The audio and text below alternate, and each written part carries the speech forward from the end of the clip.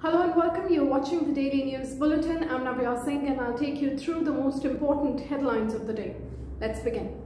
First, as always, the COVID-19 updates. India added nearly 43,000 fresh infections of coronavirus in the last 24 hours, taking the country's COVID-19 tally near to the 80 lakh mark.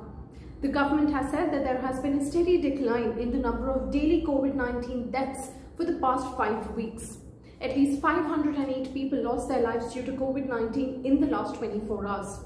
Kerala has been the largest contributor in terms of the daily COVID cases for the 5th consecutive day. Millions of Indians have downloaded the Arogya Setu app, which is a contact tracing app, as pushed by the centre as a crucial tool in the fight against COVID-19.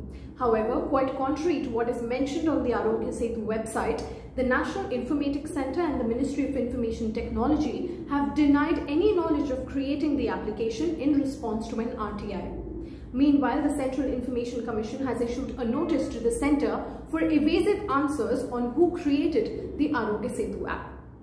The National Investigation Agency, or the NIA, has launched a major crackdown on terror funding and has conducted raids across several NGOs and journalists across 10 locations in Kashmir and 1 in Bengaluru.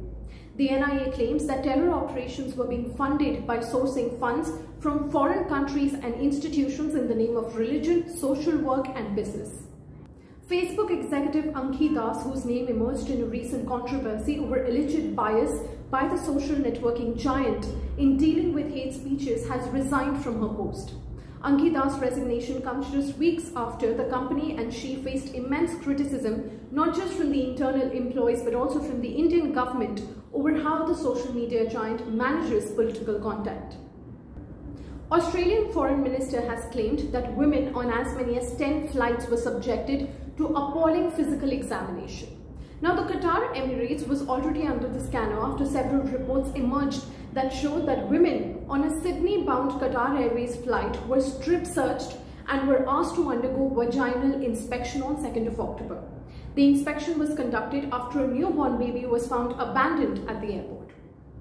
That's all for today. I'll be back with some more important news tomorrow. Thanks for watching.